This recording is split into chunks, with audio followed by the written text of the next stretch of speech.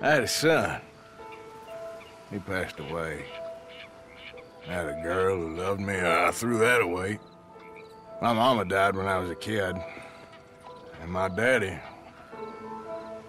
well, I watched him die. And it weren't soon enough.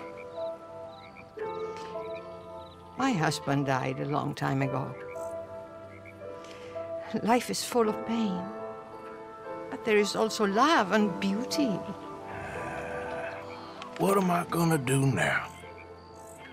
Be grateful that for the first time, you see your life clearly. Sure. Perhaps you could help somebody. Helping makes you really happy. But I still don't believe in nothing. Often, neither do I. Huh? But then I meet someone like you, and everything makes sense. You're too smart for me, sister. I guess I'm afraid. There is nothing to be afraid of, Mr. Morgan.